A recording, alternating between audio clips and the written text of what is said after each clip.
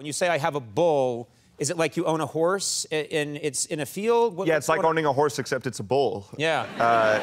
That's all the time we have. Good night, everybody. It was a gift from my father-in-law when I married my wife. He was like, yeah, now here you go, here's a bull. So I don't know if it was like a dowry thing or something like that, but we now have a longhorn bull named Big Tex. Wow. Did you? I think you brought a picture of Big Tex. Yeah, we have a picture. There he is. There's Big Tex. That is, I have to say, I don't know anything about bulls. That looks like a really good bull. I know also very little about bulls, and I think he's a very good bull. How do you... Now, okay, let's find out. Obviously, with a bull, is this a bull that you make money from? Yeah, you can stud him. So you take him and they, he'll go and, breed with other cows. Right. Yeah. Okay. So I have questions about that, if it's not indelicate. Sure. Is that something where you put a cow out there and you hope that they swipe right or whatever? And yeah. I don't know how it works. I don't know how it works. I'm pretty sure that you just take them out there and they, and then... hey, wait a minute! Wait a minute! Wait a minute! If we're talking about bull breeding on television, Wait a minute, why did we get there all of a sudden? This is the science. I was being science term. What's not a science term? That's what the cowboys say. Look at them, they're effing. Suddenly now you're delicate. What he meant was it's not very romantic. Yeah, no, very little romance. Yeah, they make love. Yeah. Well, you've never seen it happen. Okay, all right. And what, so, because a lot of money, these bulls cost a lot of money, and when people are trying to breed them, there must be a stud fee and all that. Yeah. But you got to join an organization, like my wife and I, proud members of the Texas Longhorn Breeders Association. Right. That just sounds like you're swingers. It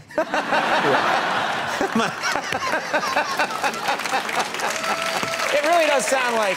Right, yeah. It's code.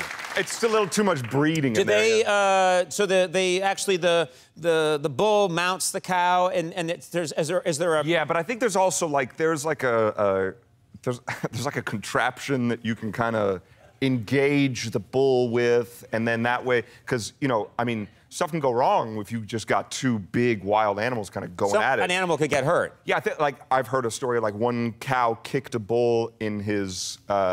You said the F word, so why not just go for it? Right, yeah. Kicked a bull in his balls, and he lost his balls. So now that bull's done breeding. Right.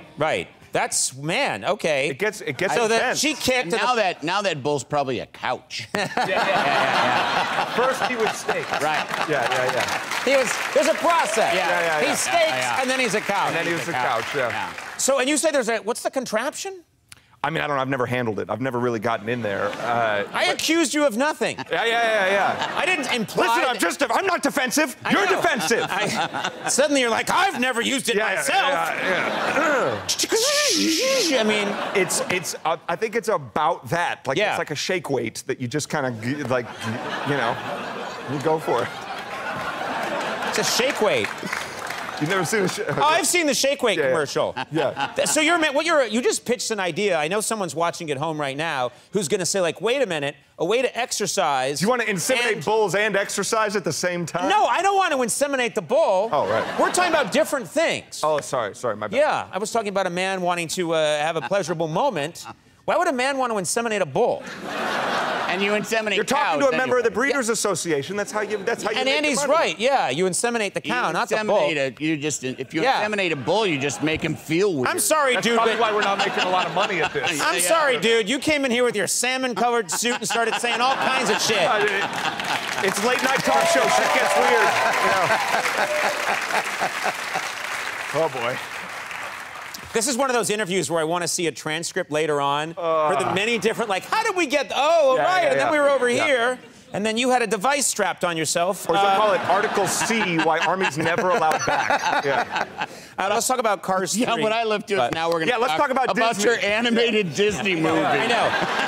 Well, they're so happy with you. They did such a good job selling the movie. Yeah. So anyway, that's how the semen is extracted from the bull.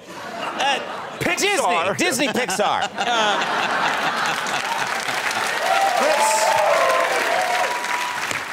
Right now, backstage there are Disney people just on the phone. You know what I mean? They just It's gone very wrong.